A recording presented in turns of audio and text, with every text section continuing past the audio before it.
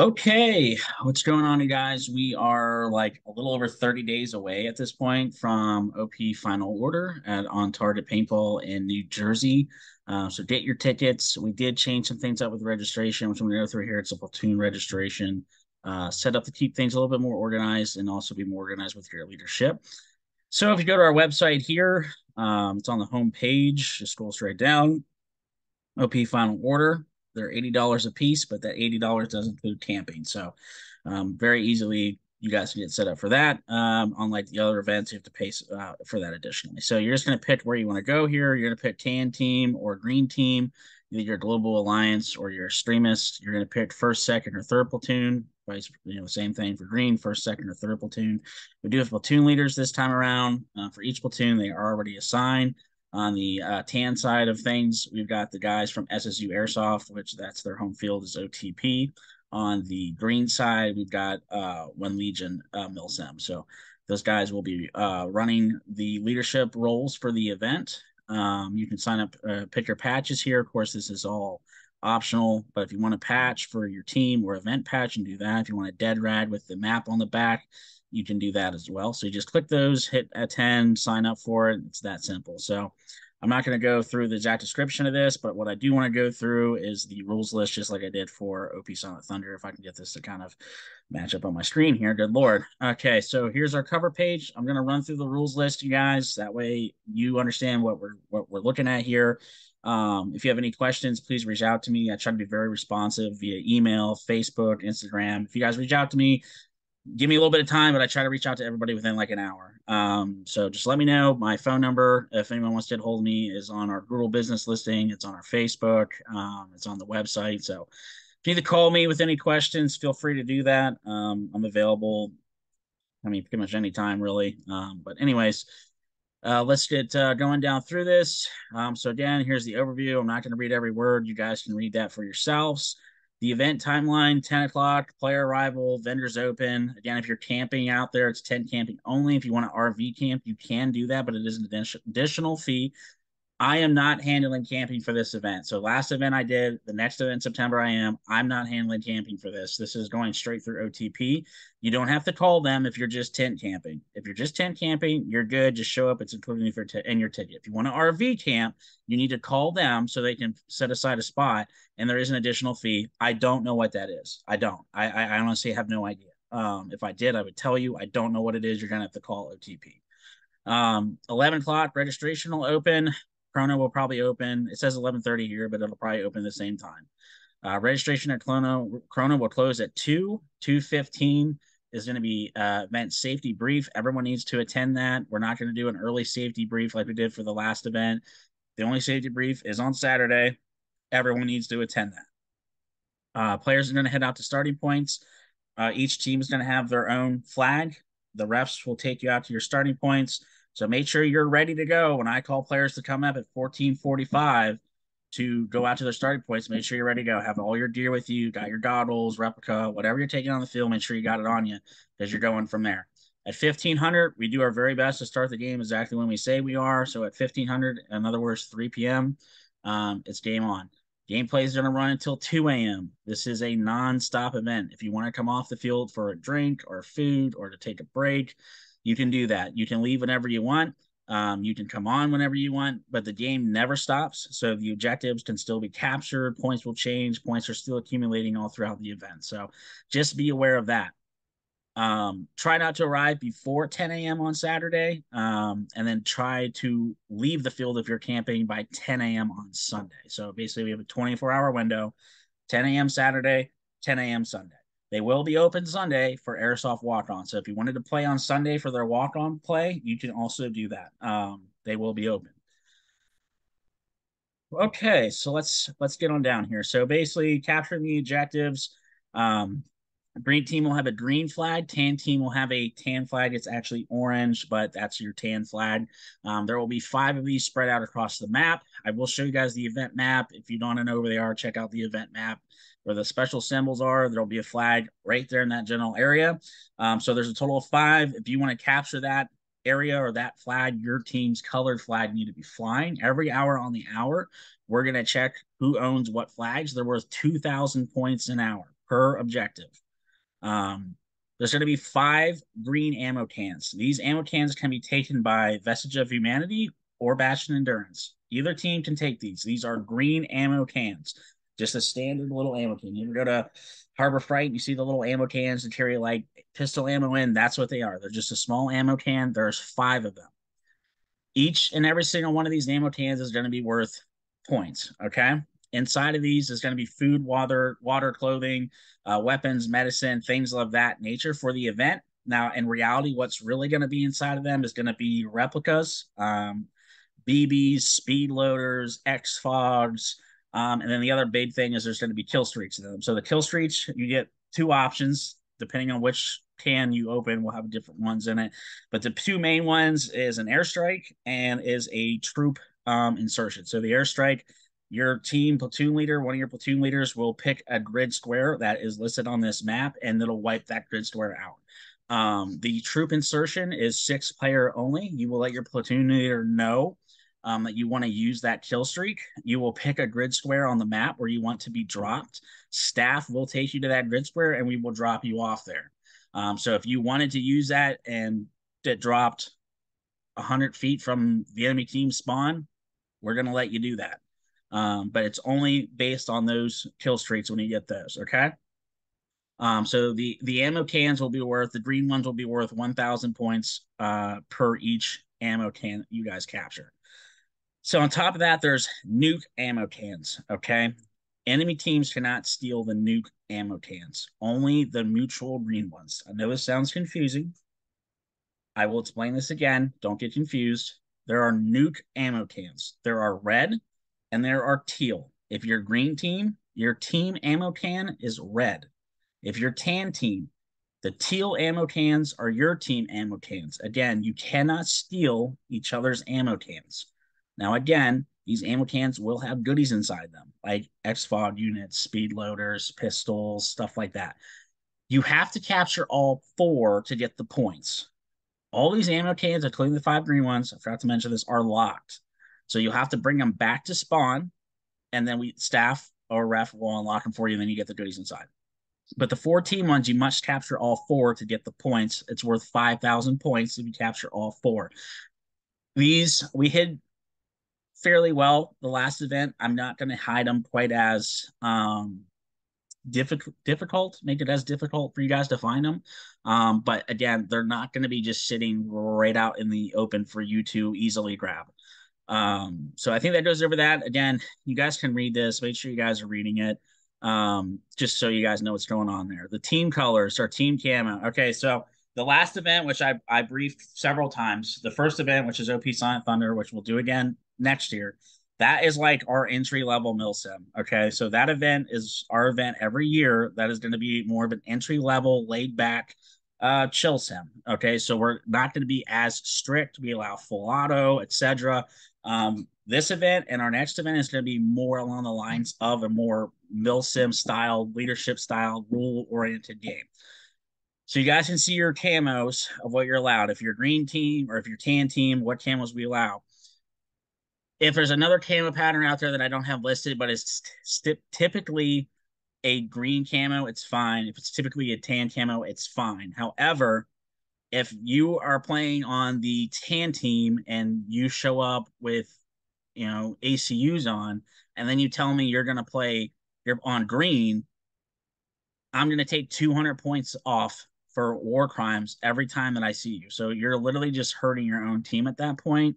Don't do it. I mean, I don't want to get to the strict point of being like, if you do that and you show up in the wrong colored uniform, like, I'm just not letting you play. If I have to, I will get to that point, but I'm trying not to be that way because you guys are spending good money to come to the event. But like, please try to pay attention to what team you're signing up for and what your color camo is that you're supposed to be wearing. Don't be that guy. It gets annoying. It pisses people off. Please don't do it.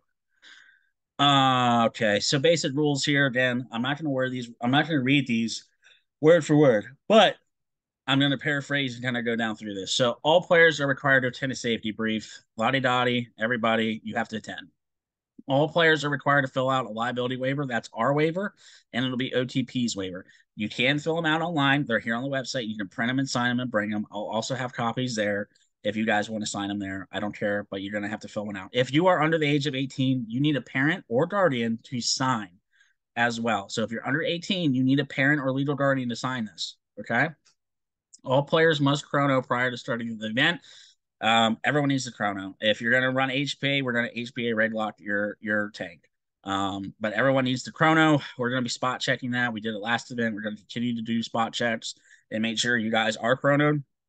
Don't dick around with that. That's the one thing that I'm gonna be very hard on. I mean, if you're out there and you're playing and you didn't chrono, you're getting booted. So please just make sure you guys are doing that. I know it sucks having to take time to do that, but we're allocating time for it. So please make sure you're getting it done. Minimum age requirement: no one under the age of 13 is to be playing. Okay, excuse me.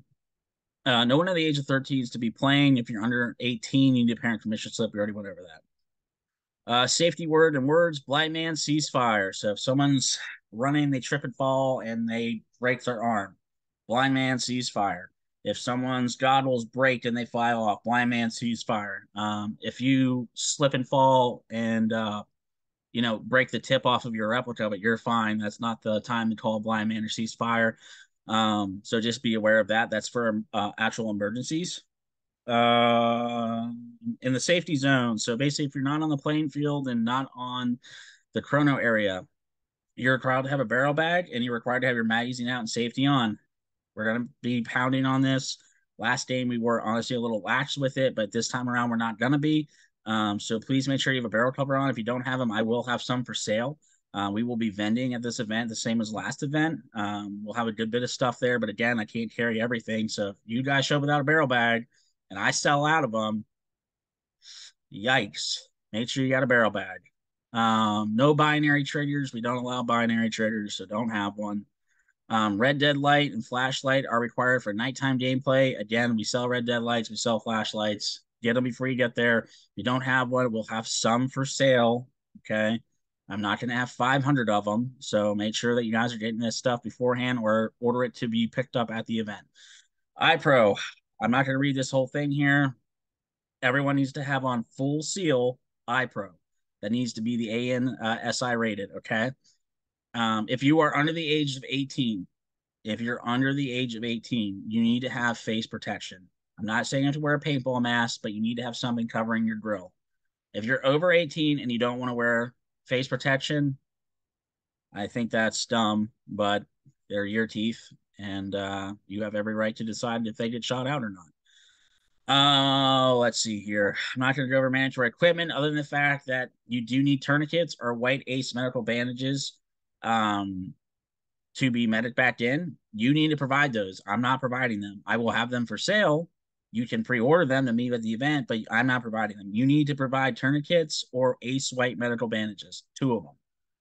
Please make sure you guys are doing that. Player contact: no verbal abuse, no name calling, no profanity, no physical contact with target, no stealing, vandalizing, or fighting, no drugs or alcohol, no real firearms or knives, no blind fire. Event field staff have the final say. Pretty standard stuff, you guys. I don't think that's anything crazy. Just don't be a dick. Bang bang rule: there is no bang bang rule. Okay, you can still give the courtesy bang bang, but people don't have to take it. So if you don't want to use it, you don't have to. There's no bang bang rule. Vehicles: no vehicles allowed on the field. This is the RV camper, which I already talked about. Radios. Okay, so we do have radio channels set up for every single platoon. They're listed on our Discord. Okay, join us on Discord. There's a Discord link at the bottom of this website page here. Go to the bottom of that. Join us on Discord. Show me your ticket. Send me your ticket, and I will assign you to your platoon. At the top of your platoon talk on your Discord is your platoon radio channel. So if you are interested in that, you want the platoon radio channel, get your ticket. Once you have your ticket, I'll assign you to the platoon and you'll get your radio channel. Okay, we're getting into the airsoft replica requirements for FPS and joules. I apologize. It's late. I'm tired. SMGs. So this is like a real SMG. Like, don't show up with an M4 and be like, this is an SMG. No, it's not. It has to be pistol calipered, chambered and pistol caliper to be an SMG. Okay. 1 joule is your limit you're chronoing with our BBs. We had some confusion last time. When you go to chrono, you don't need your BBs. You're chronoing with our BBs. They're 0.32s. After chrono, I don't care what you use. I don't care. Whatever. When you come to chrono, you're chronoing with our BBs. They're 0.32s. We provide them. You don't need them for chrono. I gotcha. Here for you. It's 260 FPS or 1 joule with 0.32s. This is a mid-cap magazine only game for all replicas other than LMG. You have no minimum engagement distance and you can shoot full auto. This is the only class outside of LMG that can shoot full auto. And your cap is 25 rounds per second. Now, again, like last event, if you're real close to that, I'm not going to be like, no go. But if I'm saying 25 rounds per second, you show up shooting 40, yeah, that's a no go. Getting into the riflemen's, same as last time, 1.55 joules or 324 FPS, mid-cap magazines only, semi-auto only. There will be no full auto if you're running rifleman. You do not have to be semi-locked, but there will be no full auto for riflemen. You are semi-auto only throughout the duration of the event for riflemen. Support weapons, it's going to be the same 1.86 joules. You may fire up to 30 rounds per second. You are allowed full auto, but you have to shoot at a 50-foot minimum engagement distance. You can't shoot closer than 50 feet. DMR is 2.03 joules. Sorry, my that's in a weird train of thought there. 2.03 joules, same as last time. This is semi-auto only, mid-cap only, and you have a 100-foot minimum engagement distance. So 100-foot minimum engagement distance and mid-cap only, semi-auto only. Snipers, you have a 2.5 joule FPS limit. So we did this at 2.32 last event. I got some requests to bump it up a little bit for snipers, so we did. So now it's 2.5 joules or 410 FPS. This is bolt action only. So no semi-auto, none of that. Bolt action or single action shot only. Your minimum engagement distance is 100 feet. Okay, you guys can read everything in here. Like I said, I'm just paraphrasing. This goes into a lot of other things like breaking the plane of a window and things like that. Make sure you guys are reading it. Magazines. So basically, Rifleman, SMG, and DMR, your mid cap only. Excuse me. LMGs, of course, can use box mags. I don't care. And sniper rifles, you are bolt action or single action only. BBs, only biodegradable BBs can be used. Again, I don't care what weight you use. If you're using 0.2s or 0.4s, I don't care. You can use whatever. But when you come up to chrono, we're providing the 0.32s. Okay. And again, just a little note here. We will have BBs. We've got Elite Force. We've got HPA BBs. I carry 0.2s to 0.36s. So if you want one of those weights, I'll have them there. Once I sell out, I sell out though. So just be aware of that. So the pyro. So the big rule here on this one, again, this isn't something I'm doing, and it's not even something OTP is doing. It's a township ordinance. No pyro can be used after 2100. That's 9 p.m. So from 3 p.m. to 9 p.m., throw all the pyro you want. Let them fly. Yeet. After 9 p.m., the pyro is done. Okay. It's like I said, it sucks. I don't like it any more than anyone else, but it is a township ordinance. We don't want the cops to show up. So no pyro after 9 p.m. 3 p.m. to 9 p.m., let them fly. After 9 p.m., we're done. Tagging products are allowed. You do have to have a P-TOP certification. If you don't know what a P-TOP certification is, look it up. It takes about 20 minutes to take the test. Once you pass the test, you'll get an email with a P-TOP cert. If you're not throwing tag-in products, then you don't need this, okay? So don't worry about it. So the grenade rules, Enola Gaze, Thunder Bees, all those are good. Only Enola Gaze can be used inside of structures. And the only reason I'm saying that because Thunder Bees and tag-ins are loud. Extremely loud, and extremely loud inside of buildings. So the Enola Gay P grenades are the only ones allowed. We will be selling the EG67 grenades. You can also pre-order them. So if you want to buy a case of 50 to meet you there, order it on our website. I'll make sure I got the case there for you. Grenades have a 15 kill radius outdoors. I know that seems pretty large compared to most events, but here's the thing. People spend lots of money for these grenades. The EG67s are $10. You get into some of the, tag-ins, you're talking $130, $140 for like a 12-pack, okay? They're expensive. So if they're within 15 feet of you, call yourself out. If you're questioning if you're out or not, you're probably out. Just call yourself. If you're indoors, it's a 30 by 30 space. The only thing that saves you is hardcover.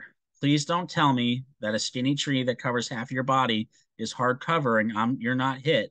You're hit. Now, if you're behind a big rock that covers your whole body, we're good. If you're behind a brick wall or whatever, a plywood wall, you're good. Skinny trees, that's a no. Smoke grenades. The only smoke grenades we're allowing is battle smoke grenades. That's it. I don't want to see no gauge grenades out there at all. They're not authorized. If you want to throw smoke, totally fine up to 9 p.m. After 9 p.m., no smoke, but only battle game smoke is allowed. Again, you can pre-order on our website. You can buy a whole case. Whatever you guys want to do, I will have it there for you to pick up. I'll also be selling sports smoke while we're there. So if you need it, go ahead and grab some. But like I said, once I'm out, I'm out. Hit rules. Basically, you guys, if you're hit anywhere on your person, you're out. If it's a ricochet, it doesn't count. If it's a gun hit, just yell gun hit. But other than that, if you're hit on your person, anywhere on your person, a backpack that you have physically on you, you're hit. Once you're hit, yell hit. During the daytime, please pull out a red dead rag. At night, you need to turn on your red dead light. Dead men tell no tales. Once you're hit, you do nothing but call for a medic. So medic rules. So I think this went pretty good. We might change it up for our last event here in September. I know some people have asked me about that rules list already, and I technically haven't put it out yet. I will soon because I want to get through this game here and then kind of hone in on whatever changes we need to make the last event of this year a banger. So medic rules, we're doing the same as last time. Everyone's a medic. You can't revive yourself. You cannot revive yourself. You had to be revived by another person. But everyone's their own medic. You have 3 lives, 2 tourniquets. So you get hit once, put on 1 tourniquet, hit a second time, put on your second tourniquet, hit a third time, you go back to spawn. Bleed out rules. If no one can deal with you within 5 minutes, go back to spawn. If there's a firefight going on and you're in the line of fire, you can move up to 5 feet away. Past that, just make the walk at that point. Don't spawn camp. Try not to. Okay, play area. It's going to be pretty clearly marked. OTP staff will be marking the field out on Friday to make sure that the boundaries are clearly marked for everybody. If you're questioning it, don't go. Don't climb ladders. Don't go on roofs. Don't enter taped off areas. Don't block objects. Don't leave trash everywhere. Pick up after yourselves. And don't bring any unauthorized gear or equipment. And then the war crimes, which I talked about briefly in the beginning with the uniforms. If you're caught cheating anyway, basically I'm taking 200 points off every time I catch you. So if you're wearing again like the wrong camo for your team and I see you 5 times that day, I'm taking 1,000 points off your team. So I mean, if you want to be that guy, I mean, don't be, but if you are that guy, that's what's going to happen. So these are some smaller event maps. Here's the big one. Again, we sell dead rags with this map on the back of the dead rag. If you attended OP Sonic Thunder, you know what I'm talking about, but we will have those again for this map. So basically, green team is spawning up here. Tan team is spawning back here in the back. The parking area, if I'm not mistaken, is right over here. I could be wrong on that. Yikes. I think it's somewhere right over here. But here's the layout of the field. So your objectives are these yellow markings. So those are going to be your 5 objectives. And then anything inside of the yellow is in play. So this whole area, all these little maps in through here, everything inside of here is in play. Okay. The ammo cans that we discussed can be anywhere inside of the play area. Okay. The ammo cans doesn't, because there's a marking here, doesn't mean the ammo cans are there too. If they're not, they can be anywhere. Okay. So that's pretty much it. Again, you guys, if you want to do our waiver, this is ours. You can download it. You can print it right here. You can do the same thing for OTP. Right here is theirs if you want to do that here. And then here is our Discord group. We've got about, I don't know, 100 people in there so far. It's a great place to talk about the events. I also do like weekend deals in the Discord, like for items and replicas. So if it's something you guys are looking to do different things and check out some of the stuff that we do, like as a company outside of these events, it's a really great way to do that. I talk to people all day long, I get messages all day long, and it's a pretty good place to be. Very, very friendly. So check that out. But other than that, you guys, that's all I have. If you have any questions, again, email, social media, call me, whatever you guys want to do on that. I'll definitely want to help you guys out. Of course, the day of, come up and see me. Anyone who attended the last event know I run around like a madman. But I will do my best to answer any questions anybody has. So that's it, guys. Thank you all so much for watching, and we'll see you out there. Thanks.